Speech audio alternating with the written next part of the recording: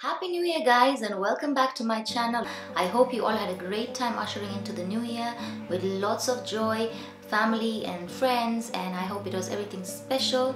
And today's video is going to be about self-confidence and self-esteem, as the title suggests. This has been a very highly requested video for some time now, and I thought no time like the present. Confidence is something that you have to work on, you have to work at for a long time. To gain self-confidence, one has to love themselves. Rule number one would be self-love. I cannot stress enough, guys, about self-love, because only if you love yourself so deeply, unconditionally, and accept who you are, will others be able to love you. You have to love yourself first. Selfish as it may sound, it is one of the most important things to begin with: self-confidence and self-esteem. This comes from a deep level of self-love, self-acceptance, and not beating yourself up. It doesn't matter what age you are, what age group, if you're a teenager, if you're a child, if you're a mom like me, or you're a man out there. Self-love is the first step to maintaining and building your self-esteem and your self-confidence. As I was saying, guys, it is something you must work on daily, and the first step is really to just accept yourself as you are. Fall in love with yourself completely, and I mean completely, deeply, that you no longer also need another person's love to make you feel good. And I know it is easily said than done, but it is the truth. If you are secure enough in your own skin, in your own abilities, will you be able to move forward? Number two, I feel like you must evaluate who you are around. Majority of the people who have self-esteem issues, insecurities, self-confidence issues are not surrounded by great people. Good saying about this: you are who you hang around. It's as simple as that. Do you have friends who uplift you, who cheer you, who encourage you? Do you have friends that are happy for your happiness? Do you have friends who make silly jokes and let you be and let you laugh? Do you have friends who encourage you at every given step in your life? Do you have friends who are there for you in your sorrow? Friends that you can talk to openly about your insecurities? Or do you have friends that don't lift you up? Or do you have friends that love to talk negatively about other people? Or do you have friends that don't clap when you are succeeding? Or do you have friends that are not happy for you? Those friends that do not wish you well? Do you have those friends who silently are your enemies? Do you have frenemies? You must, I insist, you must evaluate who you surround yourself with. You must evaluate who is around you, be that family or friends. That plays a big role, a huge role in how you are feeling. If you have friends who uplift you, who clap for you for your achievements, then those are the friends to keep. You need friends to encourage you, to push you, to see good in you even when you cannot see it yourself. Those are the kind of friends you need to keep around you. In all honesty, you need to declutter if you are feeling low, if you are feeling you don't have any self-confidence and self-esteem. You need to really look around you and start trimming where you have to, and replace those with great people. People who will lift you up. People who want to see you succeed. People who believe your success is theirs.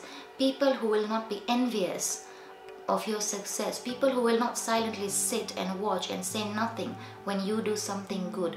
Those are not your friends. 3. Say no to your inner critic. Why do I say this? Because I feel we all have that one little person inside of us, the bad woman inside of us, who comes with a destructive whisper now and again and puts us down.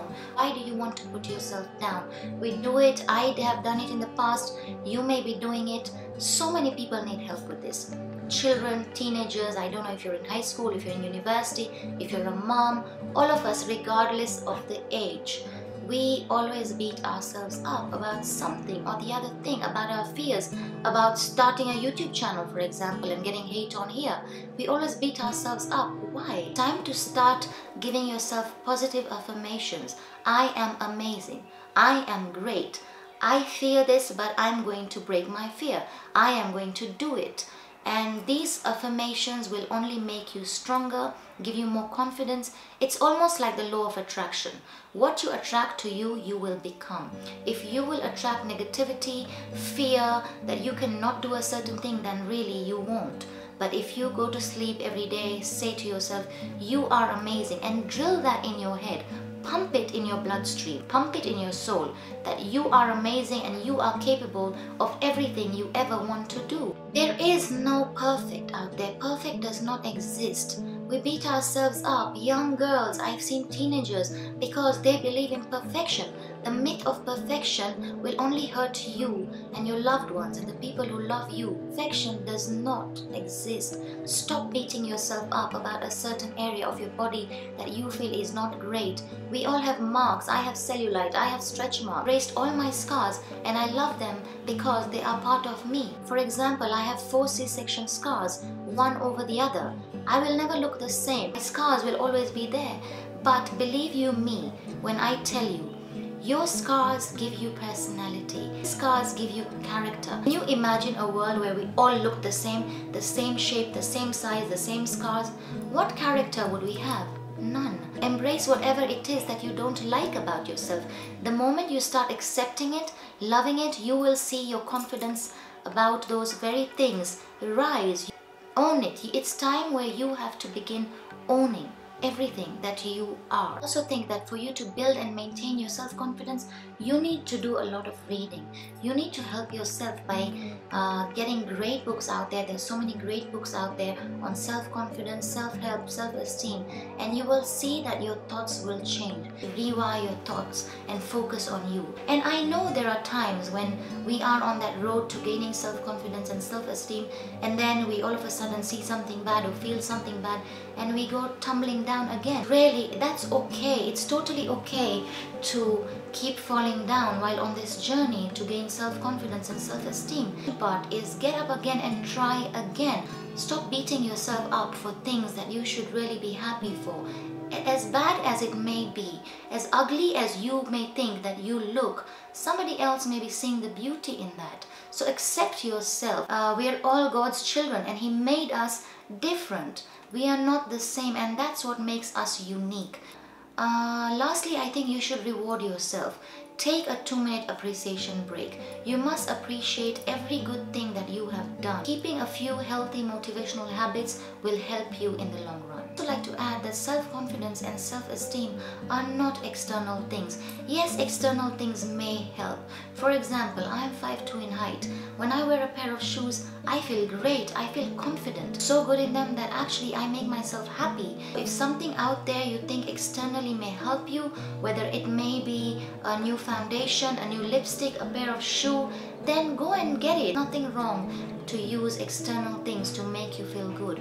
However, I insist that self-confidence and self-esteem are things that come from within. These are internal things. It takes time to learn it. It takes time to master the skill and gain self-confidence, but it is achievable. You can love yourself. You can be confident. You are capable of being secure within yourself, and be so secure that you will not need anybody's validation or anybody's acceptance of you, because you love yourself enough. Love yourself enough that it'll never matter to you whether other people do or they don't. It might seem a little different, but give the compliments you want to hear. You know, many times we want to hear, oh Sonal, you look great. Oh Sonal, that shoe is amazing. Your skin is glowing. But you also need to give out those compliments. It's really weird, but it works like that. It's a two-way street. Give out some love and receive some love. In the whole process, you will become a whole being of love. And really, what are we? We're all just love. That's all we are, and that's all we should be. Thank you very much guys for watching. I hope this video helps you and everybody around you, whether they be your daughters, your children, or just anyone out there. Thank you so much. Don't forget to give this video a thumbs up, like, share and subscribe, and leave me your comments down below. I love to read them all. Thank you so much. Until next time, love and light.